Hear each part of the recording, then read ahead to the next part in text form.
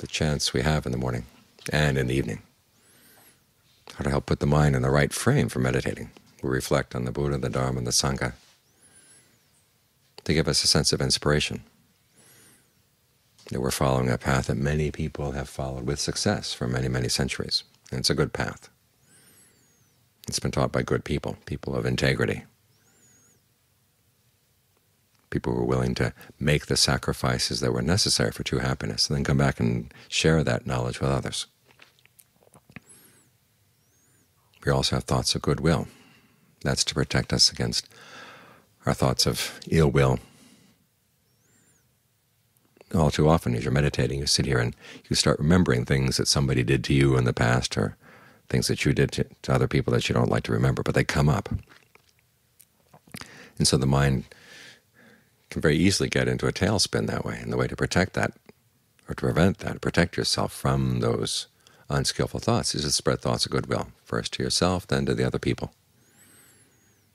Wherever they may they be happy. May I be happy now. Because going over past ills like that is not going to make you happy. If you really want to make yourself happy, then you work on training the mind, developing the mind. So that kind of contemplation helps put you back on track.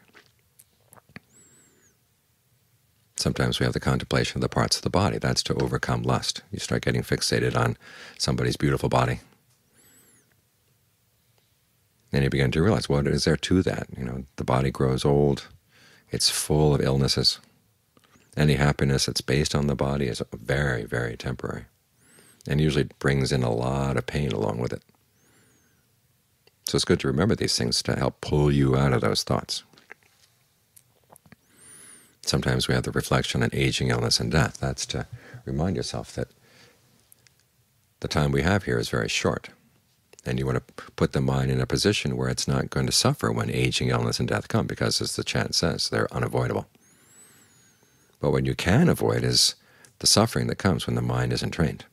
So all of these are reflections to help get you on the path, get you back on the path when the mind has wandered off. They protect you from your own unskillful tendencies. That's why they're called guardian meditations. They act as your bodyguards or your mind guards to keep the mind on the path. So when you find yourself wandering off, remember there are ways to think that help get you back on. And the chants we have, they're not just to mouth and be done with, they're for you to reflect on, and then to put into practice and whenever the mind needs them. So to make the most of the chants, look at the meaning, think about how it has an impact on your practice, and then learn to use these contemplations when they're helpful. Get the mind back with the breath, so it can do the real work of looking into what's going on right here, right now.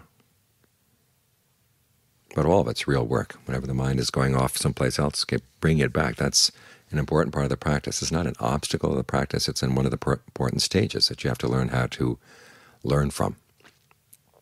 You learn a lot about the mind by seeing it wander away and learning how to bring it back. So you use these skillful ways of thinking to counteract the unskillful ways that tend to lord it over the mind. And you can change the balance of power inside, but the skillful ones on top.